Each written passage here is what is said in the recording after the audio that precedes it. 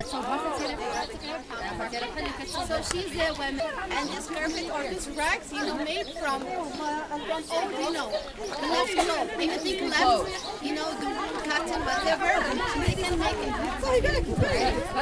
Usually before they just make it locally for them, individually for them to use it. But now, she said that's why when they have the money, so they are trying to make a group and sell it. I see. Good. And sell it.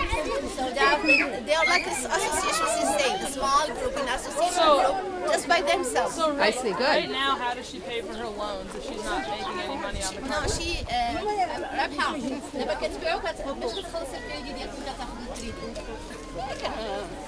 كتبيع هادشي. Look at the grapes. Okay, she said now she used to do it only for herself. Now after taking money from the credit, so she with other lady, not only her, her daughter and the niece. So they sell it and they can make money from it. And from this money, she said, from this money she can pay her credit, and what is left, she save it for the whole year for to survive with. Right. And so how much she makes? How many rugs a year? 1 or 2?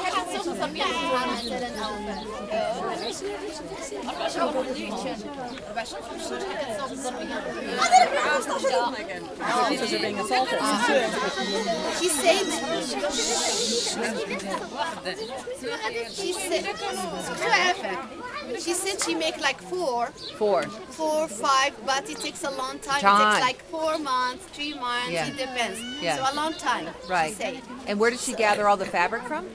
She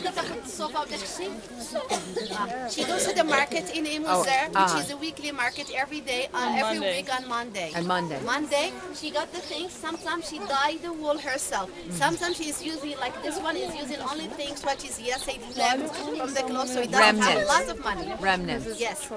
Yeah. Good. Smart. Yeah. Nice product. Bravo. Yeah, bravo. Bravo.